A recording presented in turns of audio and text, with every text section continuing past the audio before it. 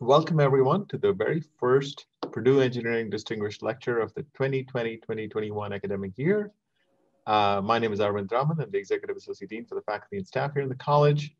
Now, the Distinguished Lecture Series really started in 2018, really to invite world-renowned faculty and professionals to Purdue Engineering to engage in thought-provoking conversations and ideas with faculty and students regarding the grand challenges in their fields and opportunities there as well.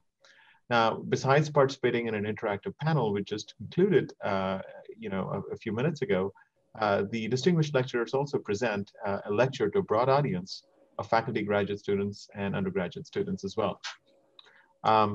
Today's talk is going to be about cooling technologies for data centers, challenges and opportunities.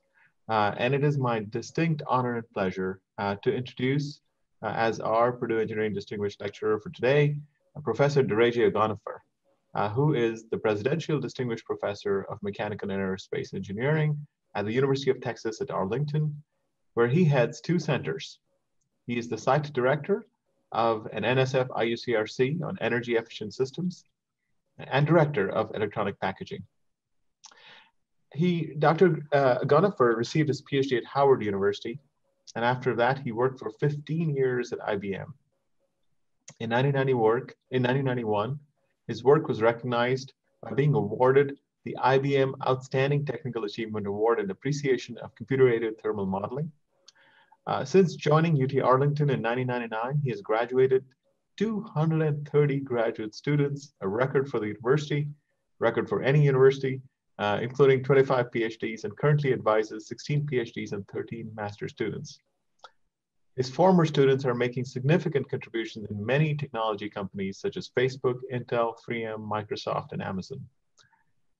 His new initiative, which I think we'll be hearing about in his talk today, is to start a new center called RAMPS, Center for Reliability Assessment in Micro and Power Electronic Systems, for which he's received significant funding, new equipment, and lab space, and faculty lines as well to work with him. For his contributions, he's received many awards, and I can only pick on a few. It'll take too much time to go through all of them. But he's been honored and recognized by the 2014 NESB Golden Torch Award and the 2019 ASME Heat Transfer Memorial Award, amongst others. In 2020, he was a recipient of Howard University's Charter Day Award for Distinguished Postgraduate Achievement Research Engineer. In 2020, he received the Semi-Therm Lifetime Achievement Award in recognition of significant contributions to the field of electronics thermal management. He is a fellow of the National Academy of Inventors, the National Association for the Advancement of Science, and the American Society of Mechanical Engineers. In 2019, he was elected to the U.S. National Academy of Engineering. Without further ado, please welcome Dr. Agonafer for his distinguished lecture. Over to you, Dereje. Thank you. Thank you, Dr. Rahman. I had a great day today. I met many of my colleagues. I started out, I think, meeting with Dr. Ganesh Subbarayan and Dr. Sam Mudawar, people I've known for a long time. And then Dr. Anil Bajaj, the former department head, and my good friend, Dr. Jay Gore, and another good friend, Dr. AJ Malish, and then finally was the current acting dean, Dr. Mark Landstrom, who reminded me about in thermodynamics, let's not just talk about efficiency, let's talk about entropy destruction or exergy, maximizing the total work. So let's look at it from an exergy point of view. So that was very nice. So today I'll talk about cooling technologies for data center, challenge and opportunities. This talk was preceded by a panel where I had my great friends, Dr. Ashish Gupta. Oh, my video is not on. Let me turn it on. Dr. Ashish Gupta from Intel and Dr. Madhu Iyengar from Google and several colleagues I've met from Purdue. We talked about a little bit about data centers. So in particular, I'll talk a little bit about what are the challenges and opportunities. Some of the stuff is really back to the future and some certainly new. So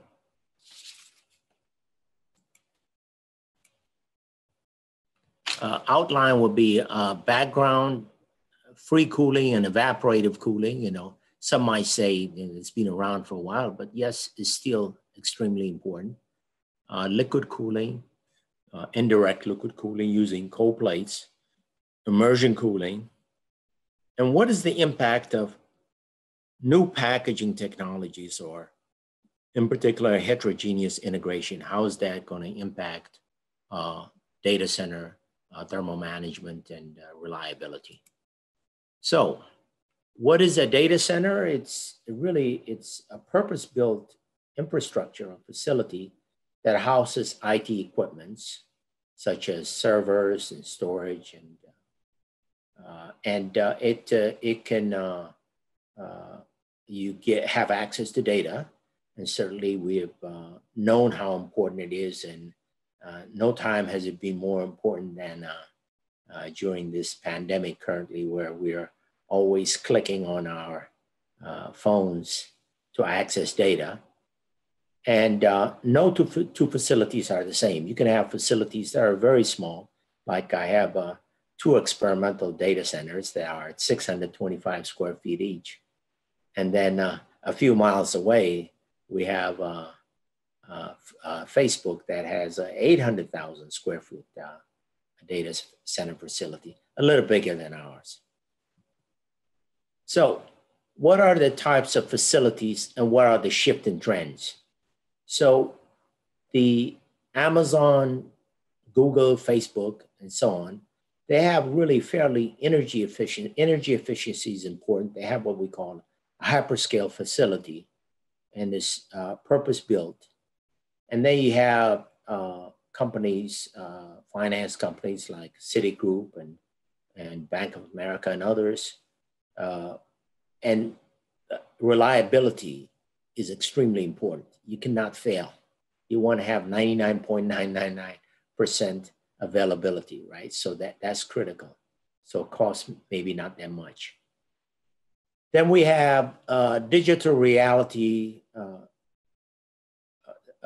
companies like, which are sell floor space so that you can have computing. It's really a co-location facility.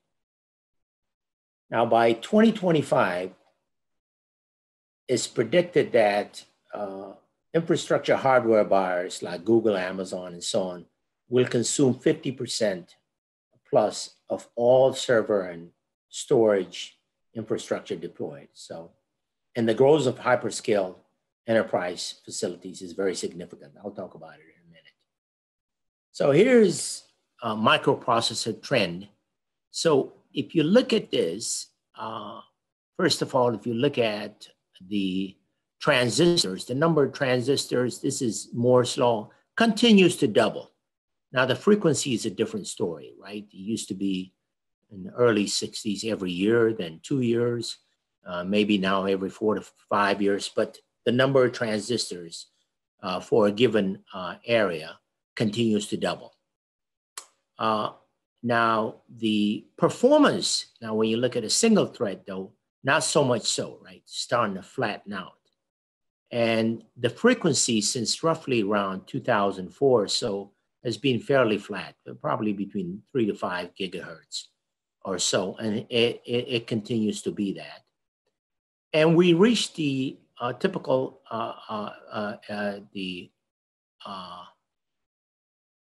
thermal design power. It really started flattening up. The reason is we have this thing called Dennard scaling, which is really the physics behind Moore's law, which says that the power density, it used to be the power density is the voltage times the current, right? It used to be, but it is, divided by the area. All of them scaled roughly towards the square root of 1.4, 0.7.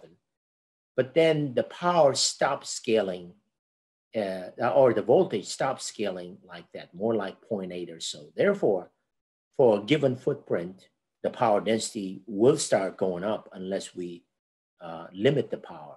So that's really what has happened. There's really limiting. You can see here, limiting the typical power watts after 2004 or so.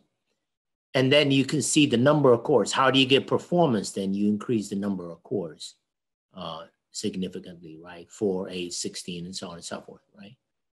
And you also here, you look at the nodes. GPUs, 7, 12. I know that companies like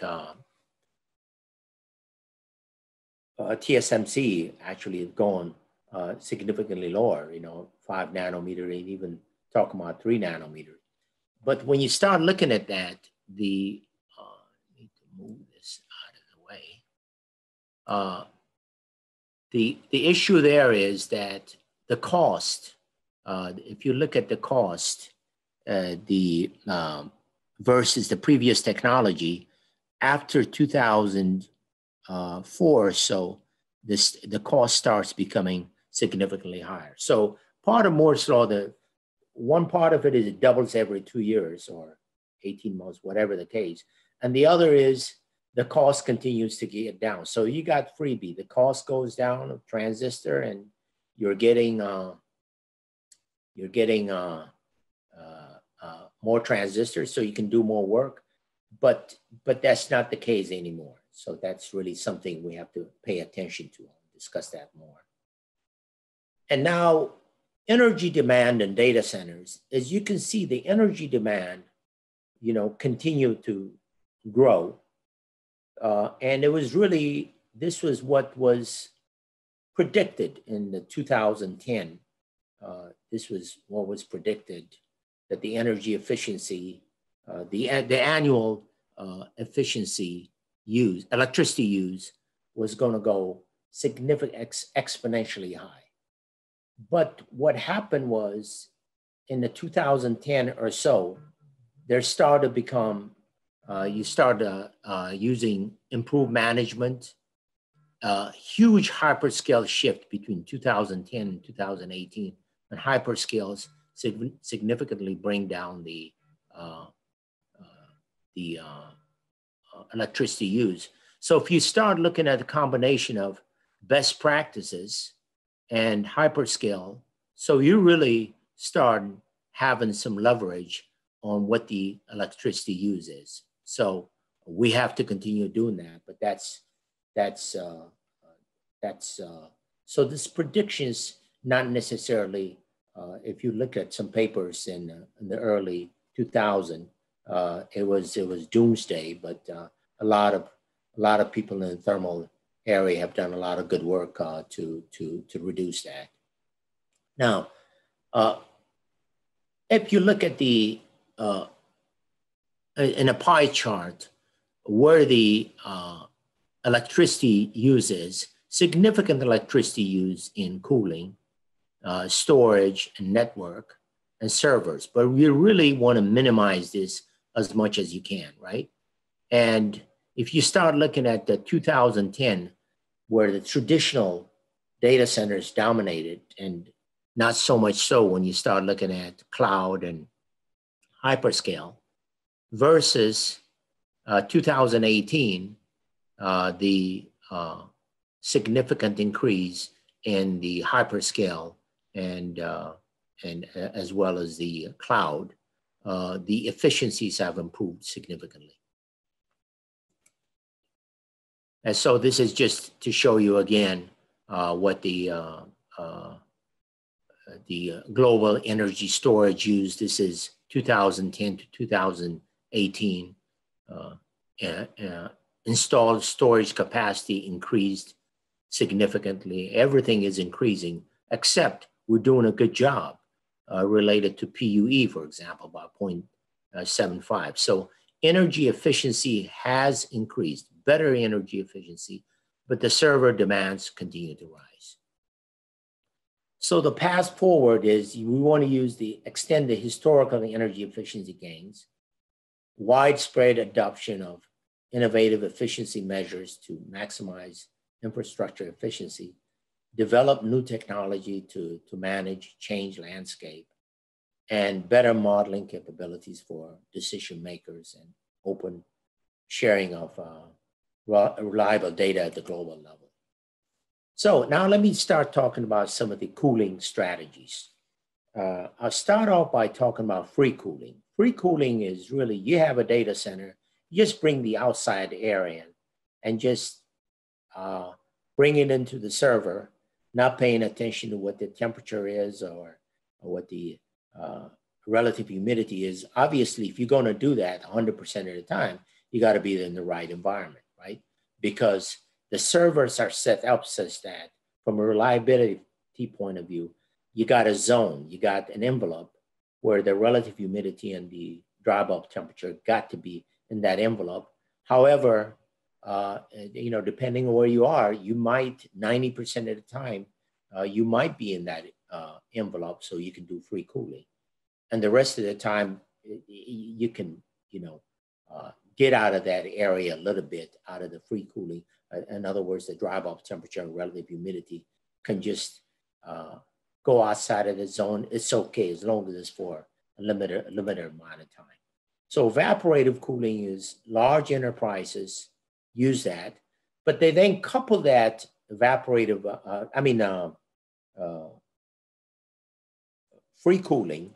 Then if you want to complement free cooling with evaporative cooling, what you do is you use spray and then subsequently cooling medias where you use the latent heat of vaporization to significantly reduce the need for compressors, right? The need for CRY units, computer room air handling units. So the cooling equipment suppliers provide often large indirect evaporative. The indirect evaporative, the nice thing about that is in the panel, you might have heard the panelists talk about that we're going to have some contamination. So if you just bring the outside air without doing anything, you can have contamination issue, you know, where you can have some of the copper and silver and so on and so forth can be oxidized, subsequently leading to some reliability issues. So you have to be concerned about that. But with indirect, you don't have to do that because the air that's being cooled is not in touch with the outside environment at all. So here is a typical direct evaporative cooling. So you have, you bring the outside air and potentially you might mix it. This could be cold, for example. If so, you know, you can mix it with the exhaust, with the hot eye.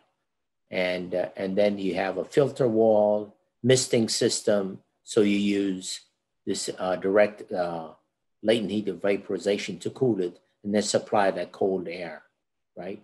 And this is a typical misting system that's being used that was used at Facebook. Eventually this led to cooling medias. And yes, so this is a rigid media versus what you just saw, the misting, where you have this cooling media where water flows in the cooling media and the air blows through it, and then you have a latent heat. So the challenge and opportunities are that for end user or operator, you know, you got to be able to say, when am I going to be concerned? You have to have control. When am I going to be concerned that those servers are meeting the criterion, for example, if it's being sold by Dell or IBM and so on, that the air that's coming in, the air and the relative humidity and dry bulb temperature is in that recommended zone. How do I do that? There's widespread adoption. Evaporative cooling, airside economization provide immense potential for continued energy saving, and it's being used extensively. So the outline of some of the work, we've done extensive amount of work in this area, is direct and indirect evaporative cooling. A key thing there is really the cooling media. How do you characterize the cooling media? How do you optimize it? Do you split the cooling media vertically, horizontally? It's a lot of experiment that needs to be done to do that kind of stuff. So this is funded by National Science Foundation. And in this particular case, we're collaborating with Binghamton University, Bhagat Samakia, colleague of mine, and the industry that sponsors it. Obviously, this is funded by NSF and Facebook, Future Facilities, and MESTEX. This is direct and indirect evaporative cooling of IT pods.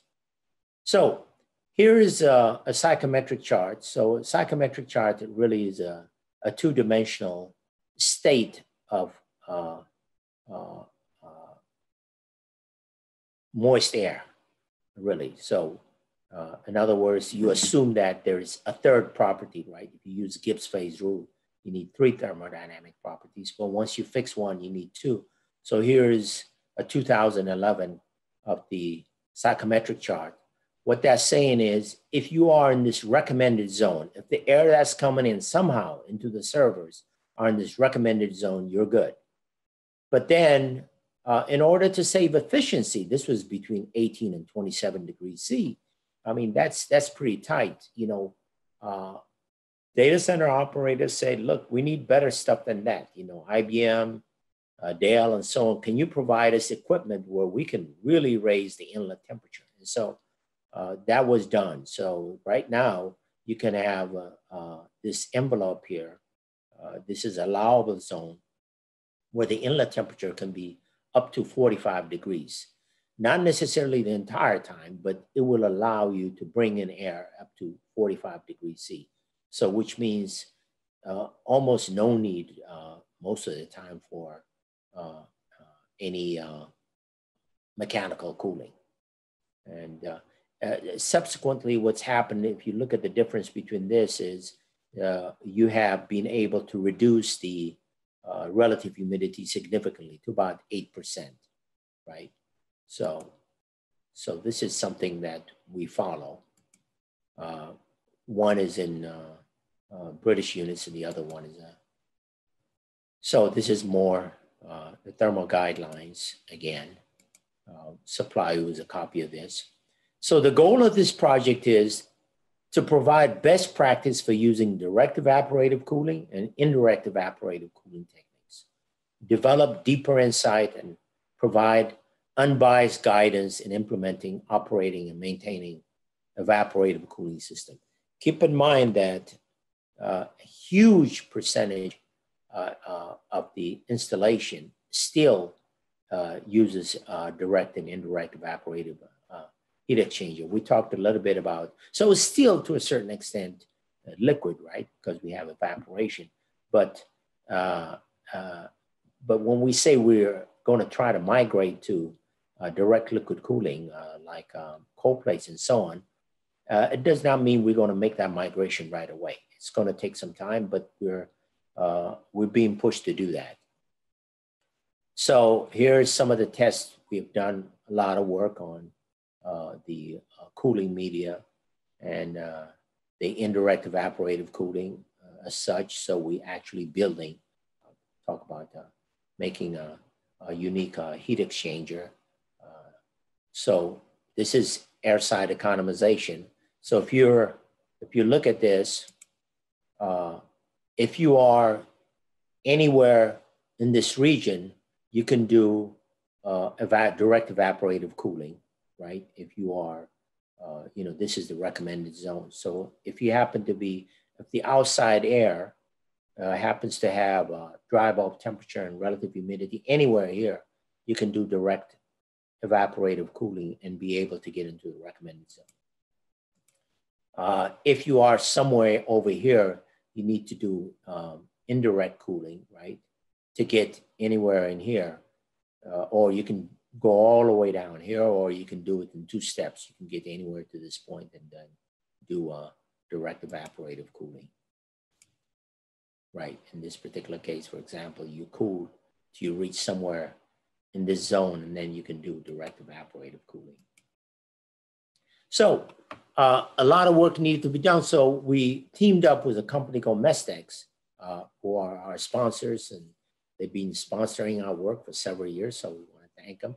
In fact, as we're speaking, we probably had a meeting with them today. So we built this IT pod. This is where electronics is, and we have a cooling tower. We have a cooling media for direct evaporative cooling and indirect, as well as indirect evaporative cooling. So we've been running this for about 5 years and with very little reliability issues. So evaporate efficiency versus maintenance. So we've been doing a lot of work related to this. Once again, cooling media is critical. How do you split it, vertically, horizontally? And then also, how do you control the inlet? We use, for this data center computation, we use something, a program called Six Sigma by Future Facilities, a company we work very closely with. But in addition, we're also developing neural networks. So we're actually using this IT pod. We have developed tremendous amount of data so that we can develop an artificial neural network, so we can have on-time modeling or in situ modeling, so we can control the inlet and outlet conditions, the inlet condition to the evaporator. And this is how we test the evaporative cooling media. We have this wireless relative humidity and drive-up temperature and so on. And then we are currently working with a company called CommScope, where we're looking at free cooling for their 5G towers. And they're a very good customer of ours. They've been participating in our work since day one, since 2011. So this is some of the work. I can't go into too much detail about it, but some of the work we're doing. And there's proactive control and scheduling of data center cooling using a neural network. Like I told you, we developed this neural network using the test data we have. We do CFD, and then we create this artificial neural network model. And again, this is the CFD model using our test data center. And I won't go into too much of the details about the models we create. But so the summary and future work is CFD simulation based training. The CFD simulation takes quite a bit of time, but it's fairly accurate, that then guide us to develop this ANN models. And the results showed that predictive data-driven models have huge potential in optimizing sequence operations. And in future work, we're gonna look at determining the subset of input conditions and to build a training data set using CFD simulations. This is the outside air temperature patterns. And then another thing is the development of heat exchangers. This is very important. So it's a project one of my PhD students is involved in. Ashwin Siddharth is a couple of master's students. And Vibin is a PhD student. And we're collaborating with, again, Bhagat Samakia from Binghamton. So this is the experimental testing to investigate the change in effectiveness of an air-to-air heat exchanger, which we're actually building, and to develop a compact model. So this is the indirect airside economizer unit. And this is the commissioning is currently in progress. And the summary is a comprehensive guide to promote widespread adoption of direct and indirect evaporative cooling, implemented with airside economization, better modeling for proactive control strategies, and design and commissioning of direct and indirect evaporative heat exchanger and air handling units. Now, liquid cooling One of my students here, Ushas, is currently doing some internship with NVIDIA. This is some of the work he did with Cisco servers. This is really a hybrid direct and indirect, hybrid air and liquid cooled systems. So when you look at the hierarchy of cooling solutions, you have single phase, Google, IBM, Lenovo. Keep in mind, IBM been doing liquid cooling forever, right? Since the early 80s. And in fact, they have been doing 100% liquid cooling of racks in the order of 200 kilowatts and more. So when people start saying, I'm concerned about water, certainly IBM been doing this work forever. Lenovo, this is a Lenovo system, Baidu, NVIDIA, and this is the Open Compute project. And then you have two-phase, Neural, IBM, and NVIDIA as well. So this is some of the work we've done. This is a Cisco server, which is hybrid cooled. It's indirect liquid cooling with a cold plate, as well as fans. We actually use fans to cool some of the other systems. We really were able to improve the efficiency significantly. We're able to show that we can reduce the number of fans by about 40%. It was really, the system was put together, but not with optimization in mind. And we've also looked at, this is a system we got in collaboration with Facebook, looking at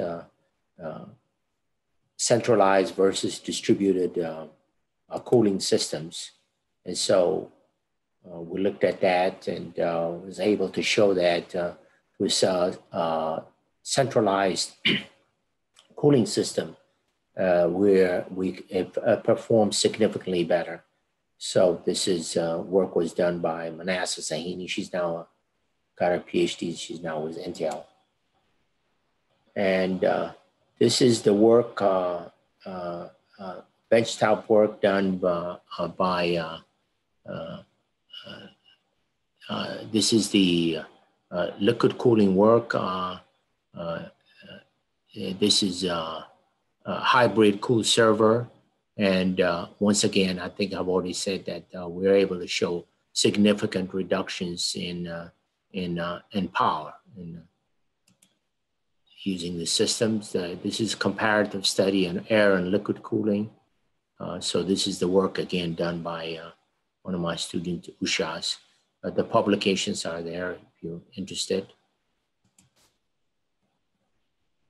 And the future work is going to be, instead of just looking at a single server, we actually received a donation by Cisco of an entire rack of liquid cooled rack with something like 38 servers. And so we're going to look at the optimization at the rack level. This is something that Ushas is currently working on. Dynamic liquid cooling. As I said earlier, when we start looking at multi-core, so you start having multi-core systems, then you really start looking at non-uniformity in power distribution, which could also lead to non-uniformity in temperature, right? It will lead to that. And so that is really an issue because from a cooling point of view, you want to cool for the worst case, the highest temperature. So what we have developed here at the UTA is a cold plate we call a dynamic cold plate, right? This is being led by one of my students, Pardeep Shahi, currently. And so what a dynamic cold plate can be used, dynamic cooling can be used both at the rack level as well as at the chip level. So I'll discuss both.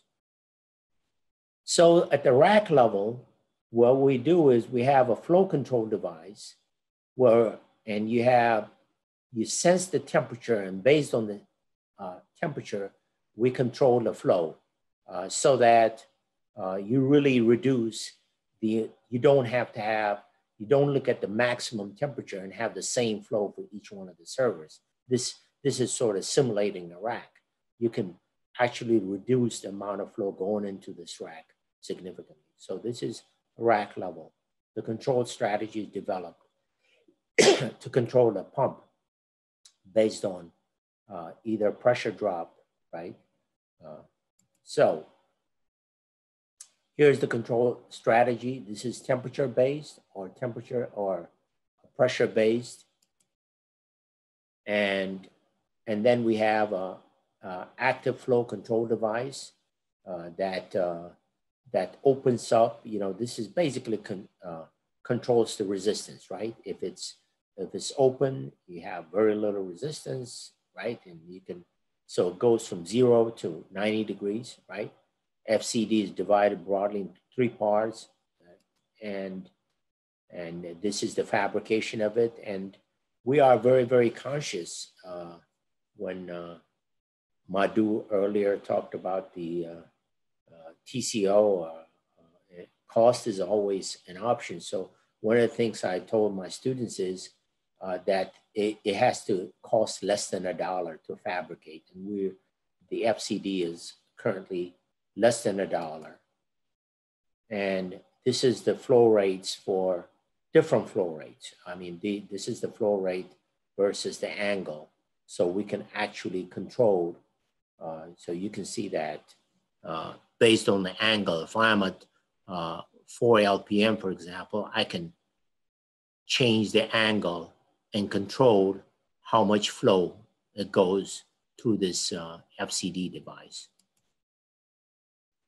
All right.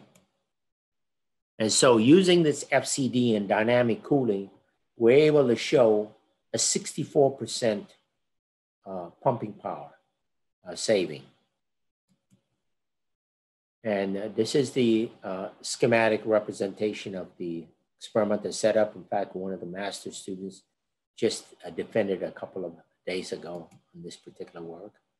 And this is his final experimental setup at the rack level.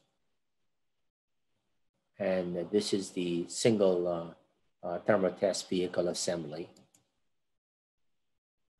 And then we show, you can see here that the flow rate is the same, right? Experimental percent flow rate change, it's all the same, versus as we start experiment 2, we change the flow rate, right? And you can see that the temperature changed accordingly, right? So what we're able to show is that, I'll just go to the conclusion on this, that the design and development of the novel FCD was 3D manufacturing that cost less than $1, and we're able to reduce the pumping power by 64%. And this is rack level work. We plan to implement this at the data center level as well. And now this is at the chip level. So at the chip level now, you have a microprocessor, GPU, whatever it is, has non-uniform power distribution. So what we're doing is, instead of just having a cold plate with serpentine channels where the flow just comes into one side and just turns around and goes out the other way, or micro channels, we divide it up into a number of segments, 4 segments, for example. And depending on the temperature, we check the temperature, right, at the cold plate level. We divide it, in this particular case, is divided into 4. We check the temperature and then change the flow rate going into the different sections. This is what we call dynamic cold plate at the chip level. So, this has been designed, the final design used bimetallic strips, and it works really well. A lot of work. I know Pardeep is probably watching this and say, you went through all this work I did in 20 seconds. And yes, that's what we do. But here's the punchline. So you can see this is a normal cold plate, right? Without the dynamic cold plate. And this is dynamic cold plate. So in this dynamic cold plate, you're able to reduce the delta T across to 6.93 degrees C versus 15 degrees C here without the dynamic cold plate. And furthermore, the maximum temperature here is 39 degrees versus 44. So future work is implementation of the novel flow control device at a rack level with controlled strategy for pumping power savings, right? Because at the end of the day, it's not just the thermal resistance, but it's really a product of the pressure drop and flow rate, the pumping power that we have to be concerned about. And the integration of the dynamic cold plate and dynamic cooling at the rack level, right? So at both the chip. So you want to integrate both at the chip and rack level, thus gaining even more significant. So immersion cooling. Immersion cooling, so we have this rising power densities against CPU and GPU.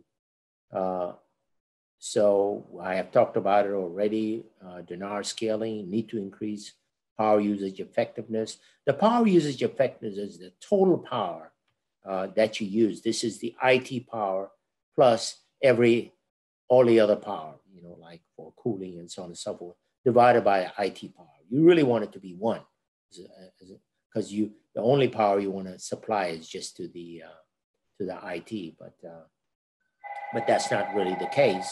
So we'll talk. So here is the computational demands, you know, GPU versus CPU, thermal design trends. I have something like 400. Some people, I know I heard Ravi's talk recently for iTerm, numbers 400, but these numbers are all very difficult to get out of industry, right? So you just say, I heard, so that's good enough. And then we have high power applications and typical applications, ambient. So the cooling efficiency, so you're looking at cooling becoming a very significant power percentage of the overall energy, while you really just want to focus just on the server, right? And the average PUE is pretty up there. This is the worst case, and the average is something like 1.8 or 1.9, right? Again, the PUE I define as the total power, this IT power plus the cooling and everything else divided by the IT power. So, and the heat transfer limitations of different cooling technologies, right? You know, you have air cooling, forced convection, and then you have dielectric liquid.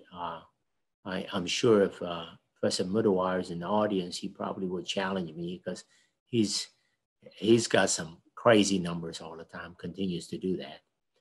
Water, forced convection, and water boiling, and this is the spray cooling and so on.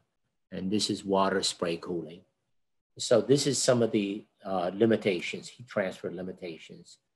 And these are some of the major players using immersion cooling. So immersion cooling, you have IT equipment, you have liquid, you have this inert liquid, and you have a heat exchanger, right? CDU, and you had a cooling tower to take the heat load out. And so, and there's also two-phase immersion cooling as well.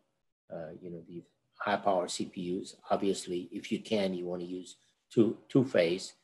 Some say it may be a little bit more complicated, but there's a lot of work in that particular area as well. So again, GPU versus CPU trend. So this is some of the issues that some of the advantages of having immersion cooling. You can see that if you use, in case of loss of cooling fluid, you only got just a little time before you start burning some chips, right? You start having some serious problems. You know, all the fans will stop.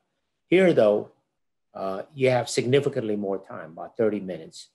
And the noise level is also, right, significantly reduced, right? You're talking about very low flow rates, a few LPMs, versus here you can have air cooling could be significant. And the reliability, liquid versus that, right? Liquid protects IT devices from harsh environments. So we were talking earlier, Carol mentioned about some of the contamination stuff. We don't have to be concerned about that, even though there's some reliability issues here. So challenge and opportunities, fluid selection is important, and coolant material compatibility. This is very, very important. In fact, you can get some excellent performance heat transfer wise, but the reliability is certainly a concern. And current and potential markets. So some of our research, this is work done by one of my former students, Rick Island, and his colleagues, John Fernandez and so on. Now Rick is at Dell and has a PhD, and this is looking at immersion cooling using oil. And we were able to go all the way to almost 50 degrees C. And keep in mind, one of the advantages, if you have a flow, actually the properties is really gets better because the dynamic viscosity and starts actually decreasing as you start going. So the pumping power actually decreases as you increase the temperature. So there's actually some advantages of going to high temperature. And so we did some work this was for Open Compute server. It was called Winterfell server from Facebook. And this is, we also tested for a company called LCS, a rugged server. It's a lot of reliability work, several hours in environmental chambers to see what happens if we start raising the inlet temperature. And so obviously we can control that using an environmental chamber. Material compatibility, we do a lot of testing. Again, this is not a lot of fun. It's a lot of hard work, but this is what's really the bottleneck right now. If you're interested in doing immersion cooling, or if you ask a company why you're not adapting that, they're going to say reliability, and usually it's material compatibility. Interestingly, that was also an issue way back in IBM when IBM came up with a liquid encapsulated module, the FC72. There was some issues related to materials, and that was really why we migrated to a liquid cooling cold plate. So this is a lot of the work we've done in reliability testing. Dust and particulates. The solder balls, we had to really cross-section to see what happens to the interconnects. And we have done a lot of experimental CFD analysis of one-use servers. One of the advantages, because of the fin efficiencies of liquid, right? You don't really need those tall heat sinks, right? So you can go from a two-use server to a one-use server, which means you can almost double or go up at least 1.5 times the number of servers you have for a particular square footage. So this is really, immersion cooling has a lot of advantage. Plus, you now don't need to worry about a lot of space between the racks, right? Because you don't need to have perforated tiles and so on and so forth. And this is the form factor study that we did. Then there's also, again, minimum extinguishing concentration, right? Fire hazards. I'll just pass by that. And there's a future work on that. I'll just quickly say maybe about 2 minutes. The heterogeneous integrated circuit thermal challenge and reliability.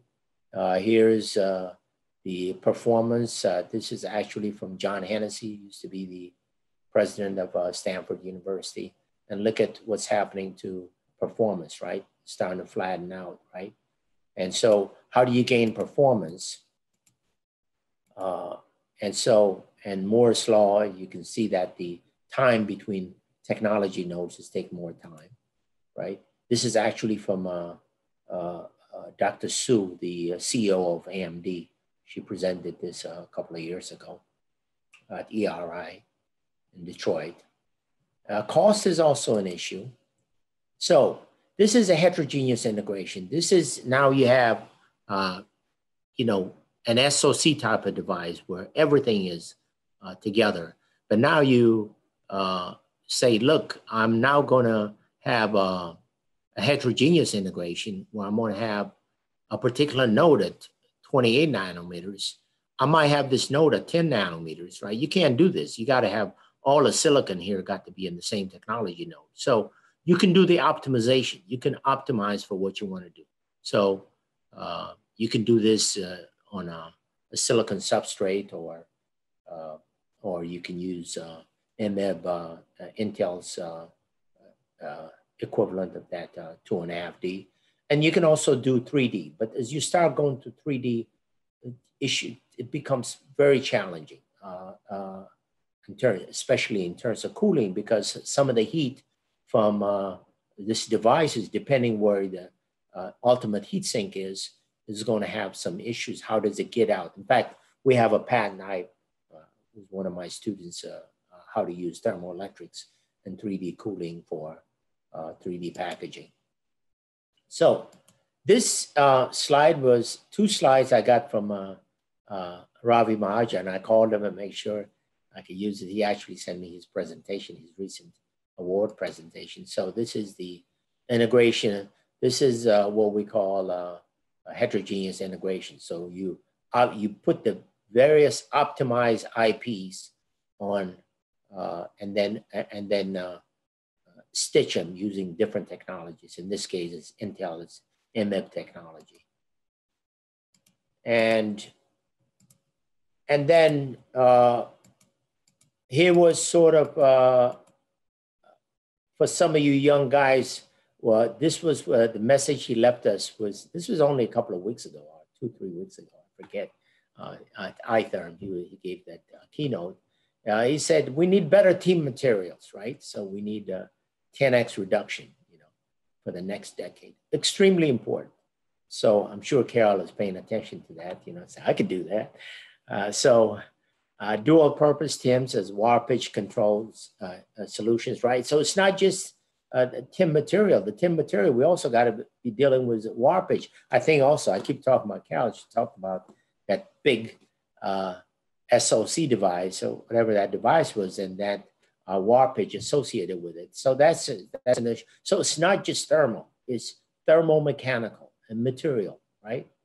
And research in liquid cooling, including immersion. So I talked about that. And I can tell you the immersion, it's not just heat transfer, it's reliability. New materials and cooling technologies to improve heat conduction, improve methodologies, and increase focus on transient responses.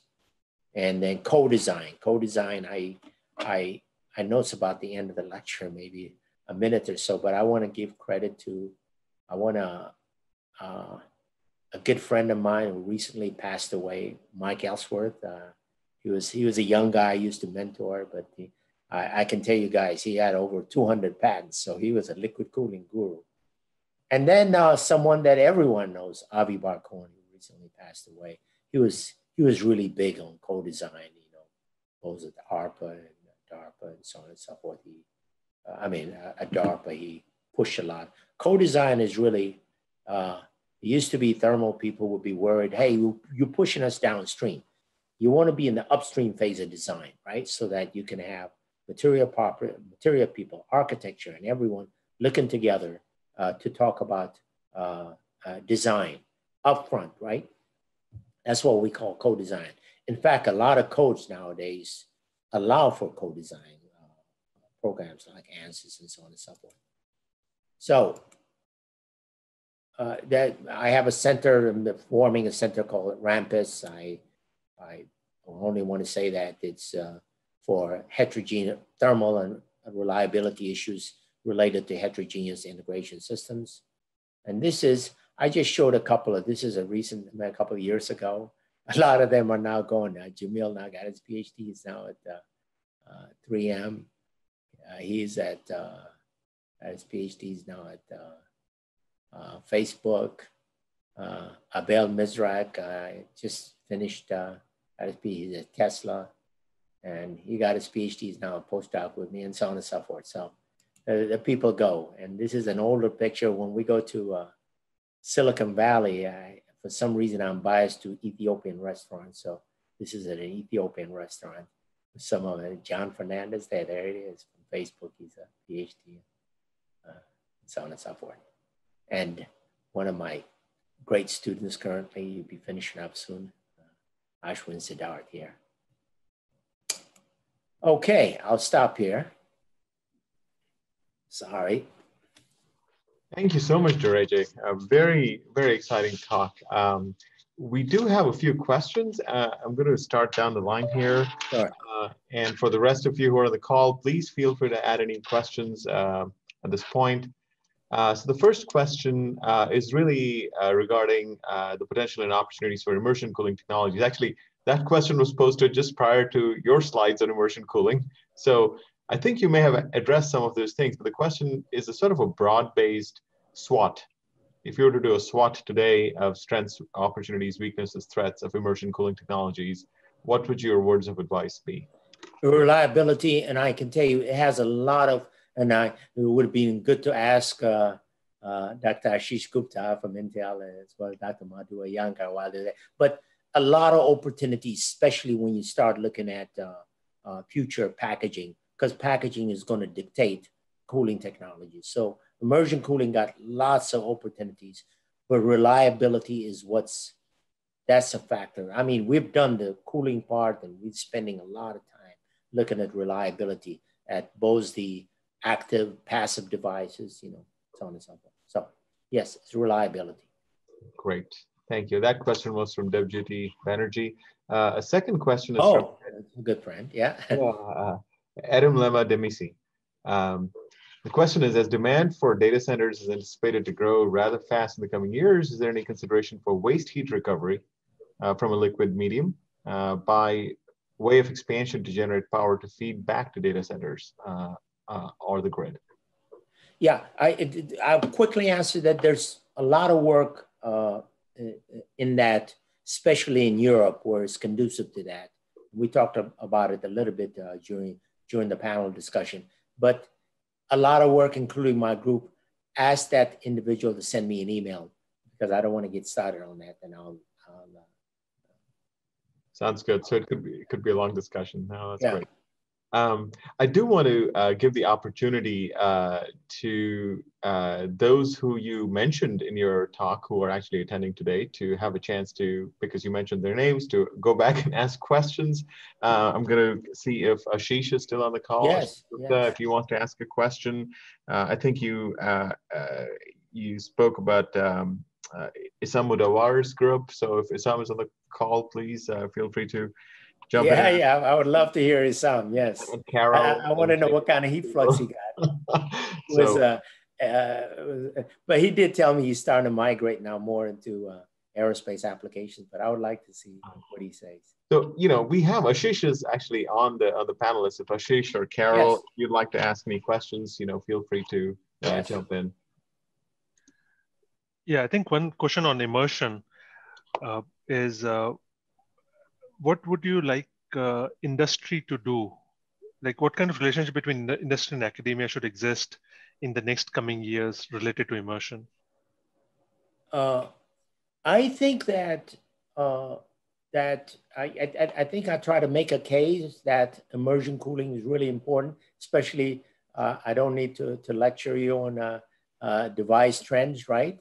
That there's I think migrating to immersion is probably easier, maybe even than some of the other cooling technologies.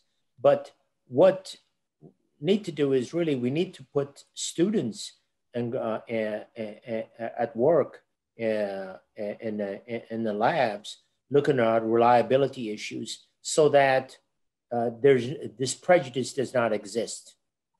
There's no question in my mind. I mean, I did mention to you that we work with LCS and we working with other companies as well currently, looking at reliability. So reliability issues.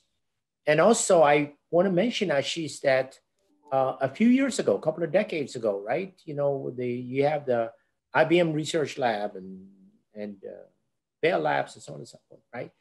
Those things now are changing. It become cost centers. And so industry, academia is now expected to go to TRL 2, 3, and so on and so forth. So if that's the case, funding should be not for 2, 3 years, but a little bit more. I think that a long-term, like a 4-year plan and so on and so forth, would be really great. I know there's this thing about let's fund for 3 years because your PhD students finish up in 3 years, but you really need a longer term so that people can build this. You know, space is a premium, right?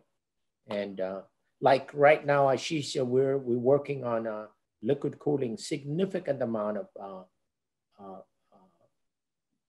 money just to look at that. But then the space is limited, and therefore we want to be able to leverage that. So I think it will be good for industry to come in and say, look, here's some of our challenge in the future. The money that I always tell industry, people like you, that we'll give you 3 times as much you'll give us. If not, don't come to us. So fund us. Yeah. That's great. Thanks, Ashish. I don't know if Carol wanted to add. Yes, I do have a question. Thank you very much. So, Dereje, in the earlier discussion and in your presentation, you talked about all the vast amount of collaboration that has to happen, you know, starting with undergraduates, graduate students, with professionals. How would you like to see the community of universities start collaborating better together and more effectively together so that we can, I don't know, it will be more fun, but I think we'll also do a better job. Carol, your point is so well taken. I think we should all check our egos at the door. For example, to just listen to you on this panel, it was just so great. All the stuff you bring about material issues, right? You know, I'd have to be born again to pick up some of the knowledge base that you have. But we can, you know, get together and quickly that, you know, get someone like, you know, people like Madhu and Ashish and so on, have a panel discussion about how we can, I know the NSF does IUCRCs and other things, or ERCs, but in addition to that, I think industry should be involved and saying, let us set a direction. We want packaging, we want materials, all of this involved, and we like all of you universities to work together, right? I think it's a great idea that you just cannot do it by yourself. Right. And a lot of times we're forced to do it by ourselves because I think sometimes the ego issue. So I certainly would love to work with you. And we'll I look forward to it. Yeah. Thank you. Thanks, Carol. We have one more question from Amaria Bay. Thank you. From your experience, which commercial software is easy and recommended for CFD data center cooling analysis? Are you kidding me? You think I'll answer something like that? So here's the answer. I like them all right? But we use ANSYS, IcePack, you know, Fluent, we use Future Facility, Six Sigma, we use Flowtherm. And if you ask me to rank them, I rank them all A+. Let me tell you something. Otherwise, as soon as I get off this, I happen to be a preferred kind of customer, so they do a lot of things for us. You know, the last thing I want is for my students to call me and say, you know, after that panel, our license was suspended. You know, so I will never answer that question. Sorry.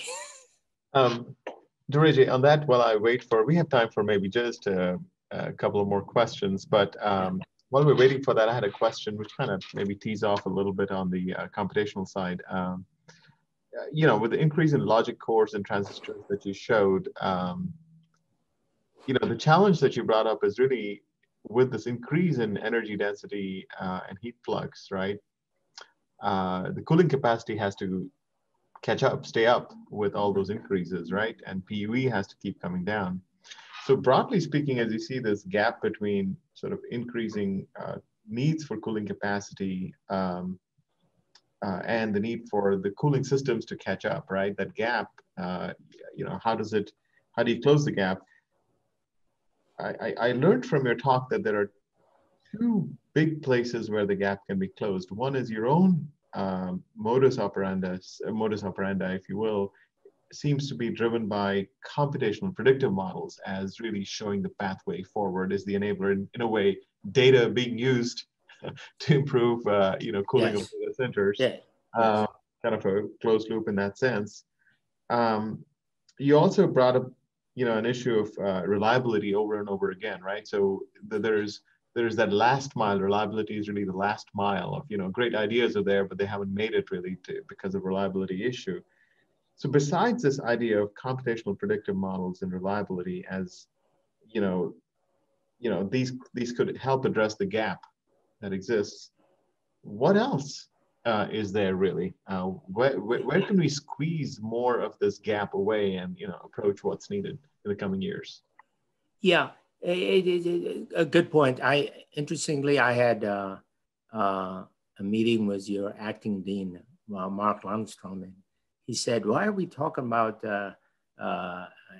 just the efficiency? We need to talk about exergy-based efficiencies or interchangeably entropy destruction. That's one thing to talk about, but." I think that we need to know where the technology is going. You did see where the frequency between technology nodes increasing, right? In the meantime, you got to get performance, right? So what's going to dictate that is packaging is going to be dictating that. And therefore, it's people like, Ashish Gupta, Madhu Iyengar, and so on, to tell us, when are you going to start migrating to this thing? Because you don't want to get caught by surprise, because this is going to happen. For example, we've been talking about liquid cooling for a long, long time, right? But liquid cooling being implemented, but very, very narrow, right?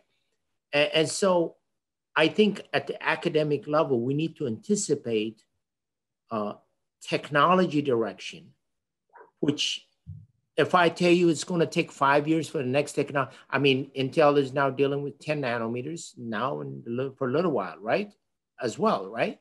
And so, but they are looking at very exciting technology like Lakefield and Foveros. Foveros is the packaging, right? Are you guys prepared to look at those kind of trends? To be able to look at. That's really where the academia can come in. I don't think academia is looking that far from that point of view. Not everyone, at least. Very good. But so you should tap in. You should call Ashish a little bit more frequently. Yep. That's great. Dereje, I think we're at time here. We've actually gone 10 minutes over. On behalf certainly of the School of Mechanical Engineering that's sponsoring the distinguished lecture today and the College of Engineering, we'd like to really thank you for spending the day with us in such difficult and abnormal circumstances and really enlightening us with all your wisdom and describing all the great research opportunities and the grand challenges in this space. So thank you, everyone, and thank you, everyone, for joining. The recording of this talk is going to be available on the Distinguished Lecture website, as well as the panel. So thank you, everyone. Have a great day. Thanks, Arvind. See you.